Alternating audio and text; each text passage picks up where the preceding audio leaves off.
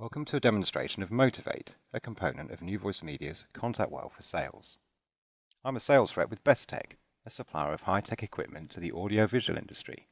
I'm logged into the Salesforce Service Cloud and the contact pad from NewVoiceMedia. Before I start work, I'd like to talk about something I do at home, which is playing games, and I play games online. One of the reasons I do that is I love to win. I want to climb up leaderboards and I want to get badges.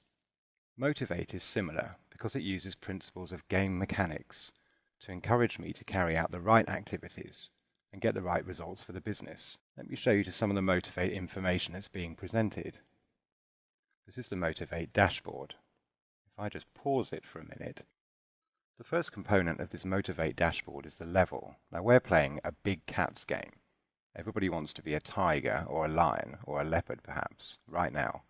Well, I'm on level 3, a little spotted cat, and I really need to do a little bit better than that. The next tab in the dashboard are the badges that I've earned. It's called the Trophy Cabinet, and these badges refer to things like the number of calls I'm making, whether I'm actually finding hot leads, for example, and these are the level ups I've achieved, and I've achieved 2 so far. The third component is the leaderboard, and you can see that I'm third with 43 points. I don't want to be third at all. I'd like to be first, but I don't have much to do to overtake Jason and get to second place. You can also see some key promotions. Now these are short-term incentives that are there to encourage me to carry out maybe some key activities that the business would like us all to do this week perhaps or this month. So this particular promotion says if I have a fabulous call and my manager reviews that call as excellent, then I'm going to get some additional points. So I need to get a move on. So I'm going to actually go down and pick one of the leads that came in today. Now this lead came through our website.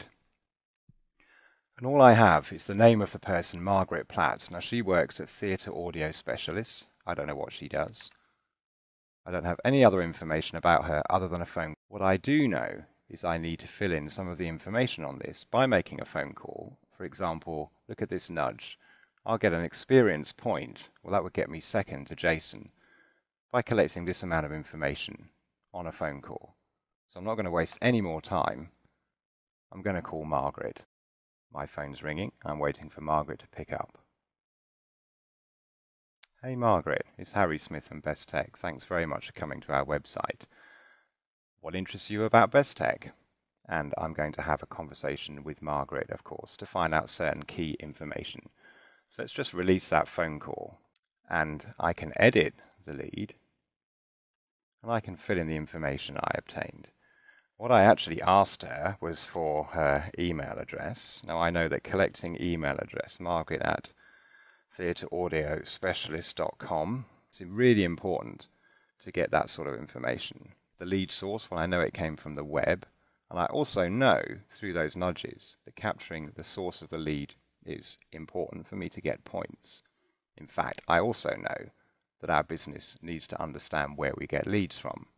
The rating, well actually, this lead is pretty hot because she's in the market right now to purchase a large amount of audio equipment for their business. I also asked her what her title was, and she said she's the Chief Audio Engineer. And I'm going to hit save. Now, if you'll notice, even during that call, because I was capturing information, in fact, because I made a call, I accrued some points. I now have 48 points. Some of my badges have gone up. If I go back to the leaderboard, this is really good news. I'm now second. I'm 4 points ahead of Jason. I need another 6 points to be top. So I can't wait to carry on. Thanks for watching.